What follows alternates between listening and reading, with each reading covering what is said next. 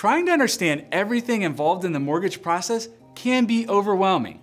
So to help you get started, I will run through a few common asked questions. What is the annual percentage rate? The annual percentage rate, or APR, is the amount of money that a borrower owes upfront on their mortgage. The APR is generally expressed as a percentage which illustrates the actual cost of funds borrowed over the loan's amortization period. What is the difference between a pre-qualification and pre-approval?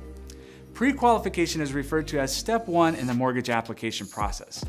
Here your lender, hopefully us, will review your finances and let you know what type of loan you can afford and for how much. Pre-approval is a more in-depth process where your lender confirms your affordability by running a credit check on your financial history and reviews all pertinent financial documentation. Do I have to sign the disclosure statement? The disclosure statement is supplied by your lender, and signing it states that the terms and conditions of this documentation were given to you in an appropriate amount of time. What does it mean to lock in your interest rate? Locking in a rate is where you accept a specific rate that is offered by your lender, and that amount will not fluctuate when you close on your loan. What is the target rate?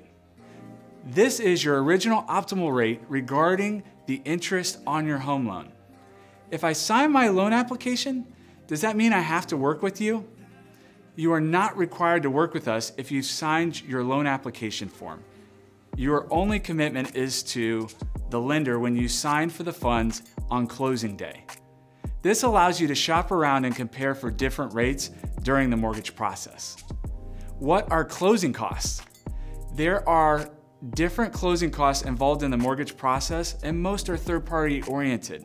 These include lender fees, appraisal costs, attorney fees, title registration, home inspection, your down payment, taxes, insurance, and there are a few others. What is private mortgage insurance? Also referred to as PMI, is an insurance that is paid for to protect the lender in case of any defaults on your mortgage. You will be required to obtain PMI if you pay less than 20% down on the loan. How does an interest rate change?